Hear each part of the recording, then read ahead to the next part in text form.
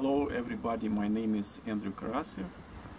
I'd like to show you in this small video how to export data from legacy versions of Great Plains Dynamics on Pervasive SQL 2000 or Btrieve. This approach should work for version 7.5, 7.0, 6.0, 5.5, 5.0 and earlier, as well as for Great Plains accounting for DOS version 9.5, 9.2 and earlier. Let's begin. For the demonstration we will be using Great Plains Dynamics version 5.5. As you see in the middle of the screen, it is in Oracle VirtualBox, and the background you see current version of Dynamics GP. In the case if you would like to upgrade from 5.5 to or earlier version, even Great Plains DOS, to the nice and cool current version of Dynamics GP. Okay, let's begin with data export. In our case, and in the case of this demo, we'll be using Dynamics on Pervasive SQL 2000. Also, it could be earlier version which was based on Btrieve. The first step is to generate DDF files or data definition files. Field.ddf, index.ddf, optional one, and files.ddf. You can do it in a client folder. In my case it's new Dynamics, it's client. And then just capture with the mouse GenDDF file and then drop it on Dynamics application, Dynamics executable.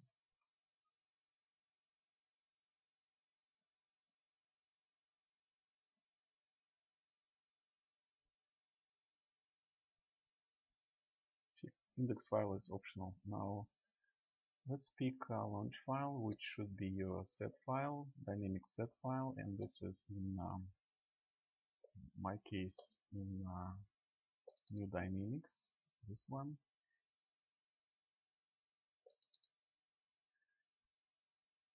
DDF file location should go to the company folder. In my case it's gonna be Dynamics on C, and then I'll pick one of the companies,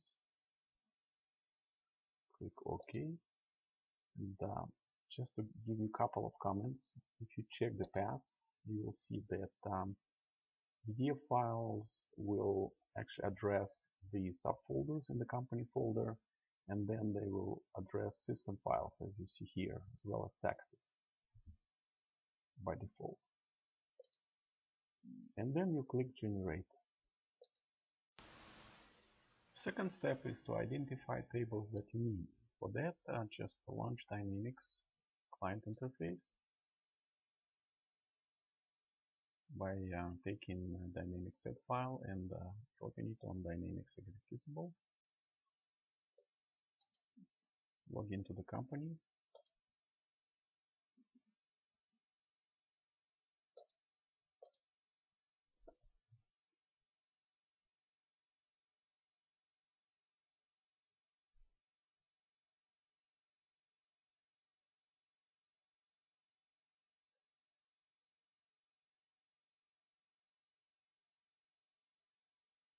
Go to Tools, Resource Description, Tables. Let's do Financial Transactions Export. I'll do sort by physical name, product is Dynamics, series Financials, and then I'm gonna pick a physical name. I'm gonna pick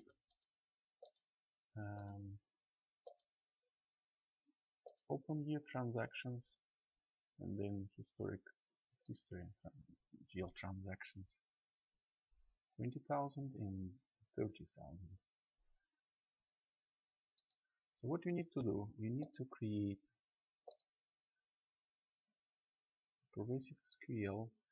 You need to create the database. In my case, I already created the database, and it has ODBC connection. The name is TCS in my case, and I'm going to show you this ODBC connection in control panels.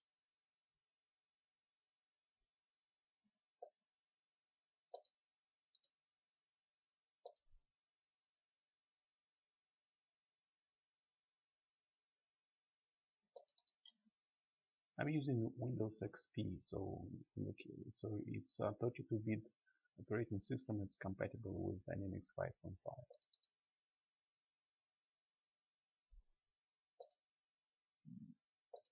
Here's my ODBC connection created. So you see it has Pervasive SQL DBC interface, and then it has a database name this, and if you click on options,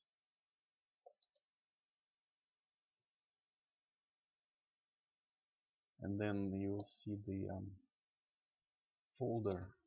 The folder is actually in Dynamics TCS. You can test it. Connection successful.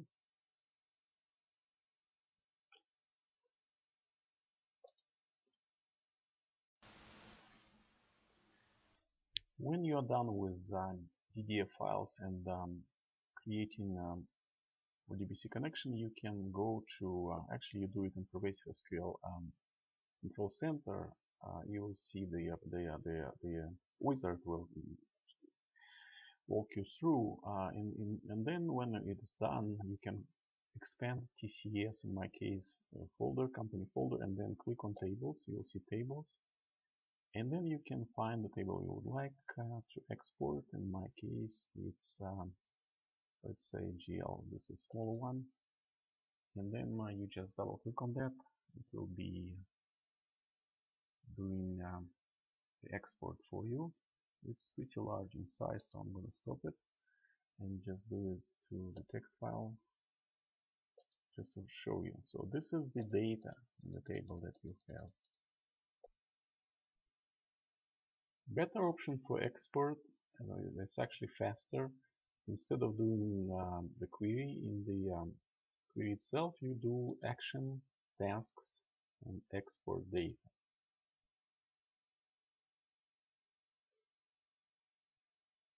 Just pick the file name. Let me do this for you. Let's say GL 20,000. It's gonna be a SDF file, but that's actually a comma delimited file. As you see here, double quote will be text qualifier. Mark this, right columns in the first row. Then go ahead and click next, and then switch to use SQL statement. In my case, I created the SQL statement with the fields that you might need, in my opinion, but maybe you have something else in your mind. Just you can stick number of columns, and then you click. In my case, what I did, let me just explain you. I joined two tables. First table is GL history, this one, GL 20,000, and then I joined it with GL 00105, which has account number in the string format. So I'll show you. Then you click next, and then you click export. It will take a while.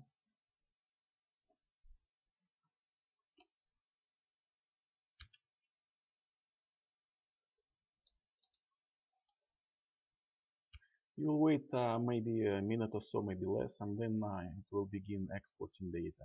First, looks like it's kind of caching it in the memory. Maybe virtual machine has not enough memory for faster transaction export, but that's okay. In my case, I have approximately 40,000 rows, and it's going to take about less than a minute, I guess, maybe around 1 minute in my situation.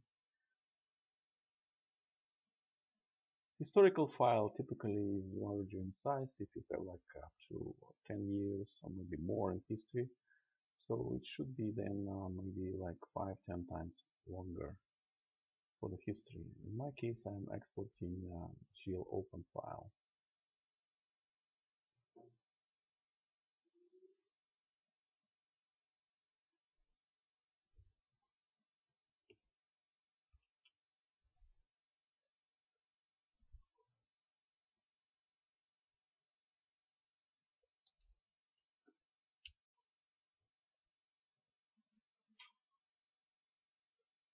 I skipped the export progress, and now it's ready. So you have text file which you can open in Excel. I don't plan to show you Excel processing of the text file, but here's the final result. And you have the table with just some columns, others I stripped off, and then you have the data sorted by first year, and then transaction entry from the minor to the major number. And in the case of this database, open file has 2 years, so meaning that the year 2007 was not 2006, excuse me, was not closed until probably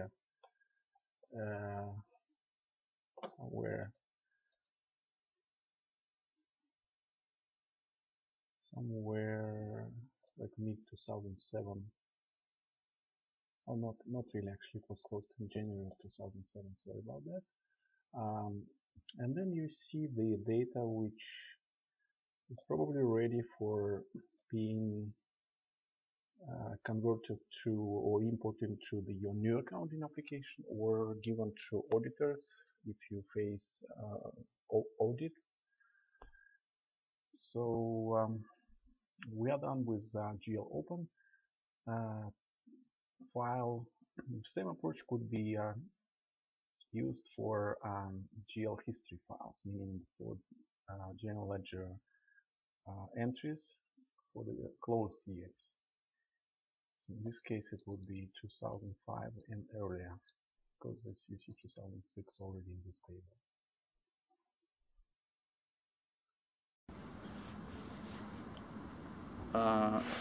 If you need help, feel free to contact me by phone or email. You can find my information in the description to this video. Just scroll down your YouTube page. Thank you. Bye.